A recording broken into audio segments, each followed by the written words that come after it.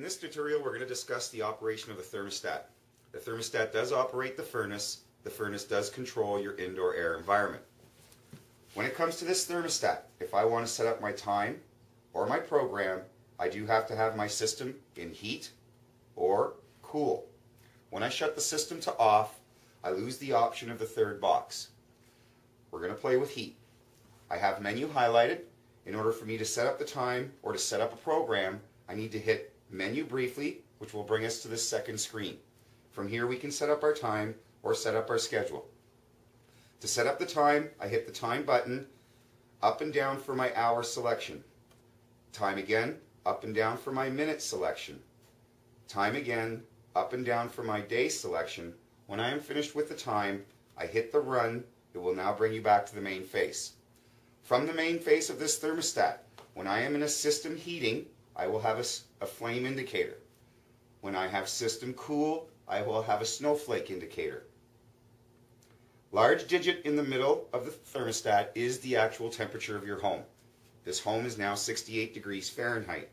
I have a battery indicator beside the large digit. When it gets down to 2 bars, it will begin to blink.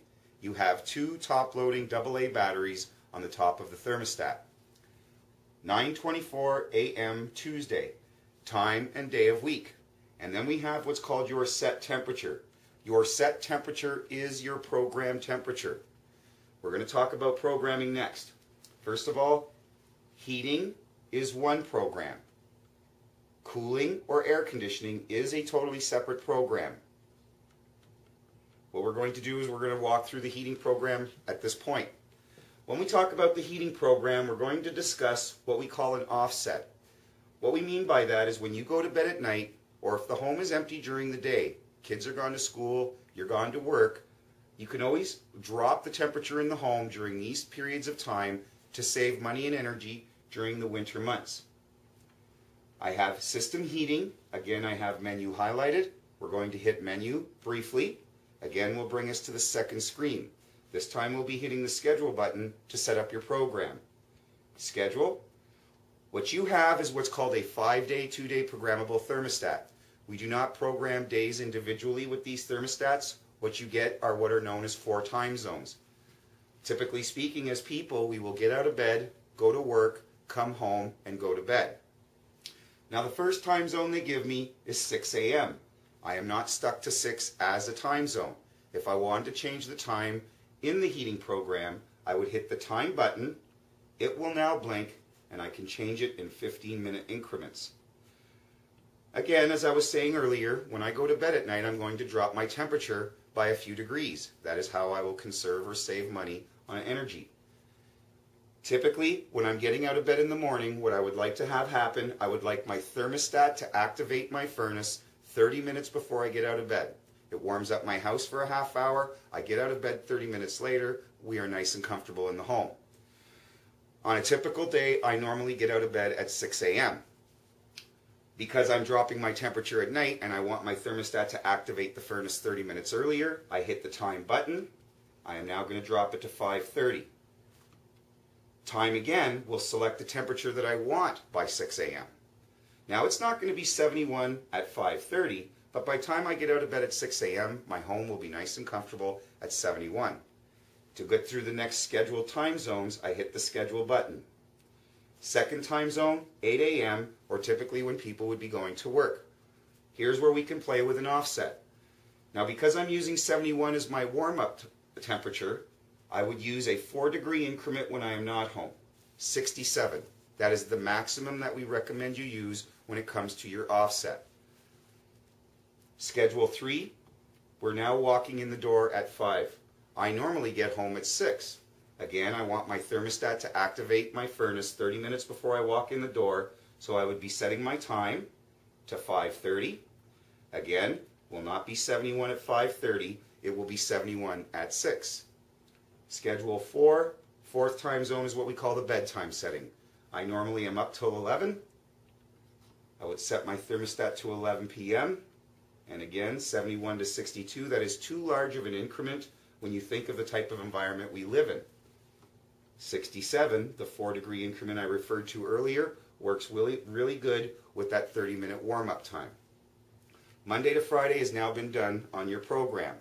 When I want to schedule the weekend, I'm going to hit schedule a 5th time, and we will do an additional 4 time zones for the weekend. Typically on my weekends, I like to get out of bed at 7.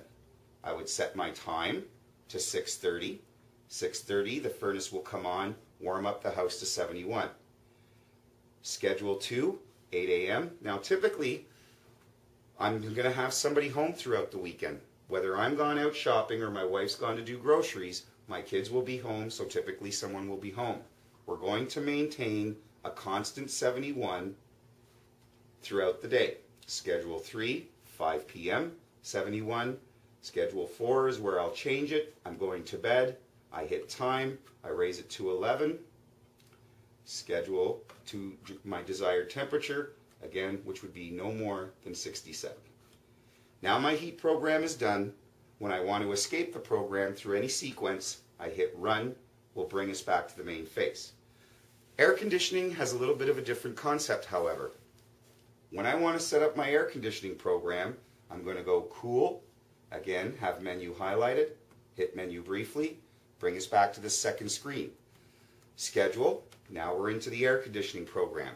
When it comes to the air conditioning program, we highly recommend that homeowners choose one temperature and leave it all summer. When it comes to air conditioning, it's not always about temperature, but more about humidity. So in the air conditioning program, I don't bother with the time. What I'd like to do is make the 1, the 2, all the same temperature, 3 at 73, and 4 to 73. Monday to Friday is now done. Schedule a 5th time the weekend, 73, down to 73, 73, and down to 73. That is the most efficient use of your air conditioning system. When I want to exit the air conditioning program during any part of the sequence, I hit run. Will bring us back to the main face. Now what we're going to discuss next is what we call the features that are built into this thermostat. Again, I have to be in heat or cool to have menu highlighted. What I do with the menu button in this occasion, however, is I'm going to push and hold it for 5 seconds. The first feature that the thermostat is going to show you is what's called the programming feature. Right now the thermostat is defaulted with what we call a 5-day 2-day. That is why it's called P2. You have the option of what they call a 5-day 1-day 1-day. What P3 will do is break up Saturday and Sunday as individual days.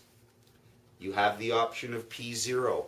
P0 means there is no program running whatsoever. You as a homeowner have to physically come over and manually make your changes. For most homeowners, the easiest method of programming will be P2. To cycle through the rest of the features, I hit the menu button. Cool savings. This is an energy savings feature designed for air conditioning. However, we are going to recommend that you leave it off. It is a feature that will periodically throughout the day shut off your air conditioning whether you want it to or not. Next feature, menu. Energy management already turned on. What this feature does, it makes this thermostat work as efficiently as it can with the furnace you have in the basement. Menu again, feature 3.